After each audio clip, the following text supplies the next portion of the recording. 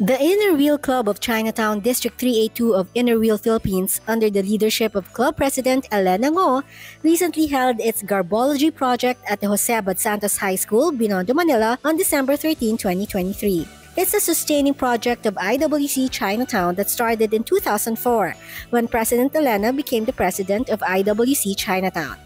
It's in consonance with Inner Wheel Club Philippines' national directed project to safeguard our environment through proper waste management. 20 years after, the project has come in full circle with re-elected Club President Elena Mo and former President Susie Guzman as project chair, and back to our original adopted school, Jose Abad Santos High School, where it was first held 20 years ago. Members of IWC Chinatown came in full force to support this project, which was also part of the club's celebration of its 20th anniversary. This year's theme, Parole Pasco Familia. It showcased the ingenuity of grade 11 and 12 students of Jose Abad Santos High School, with a total of 30 entries.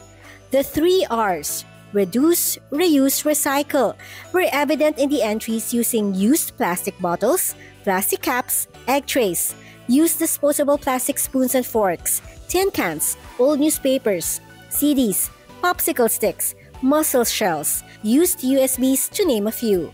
6 winners were chosen from K11 entries and another 6 from K12 entries, as adjudged by a panel of judges led by Inner Wheel Club Philippines National President Sophia Lee, together with District Chairperson Ellen M. Martinez, immediate former National President Emily Duterte, Inner Wheel Club Foundation President Nenet Kua, Inner Wheel Club Foundation immediate former President Gloria Cao, and former National President Cecil Ferrer. Cash prizes were given to the winners: 3,000 pesos for the first prize, 2,000 pesos second prize, 1,500 pesos for the third prize. Special cash prizes were given to the 4th to 6th winners, as well as all non-winners. All entries were to be displayed in the school premises during the Yuletide season. It was a day of creativity and fun as the student audience cheered for their class entries. It was also a memorable experience for the members of Inner Wheel Club Philippines, seeing how the students were able to transform waste into wonderful pieces work of art.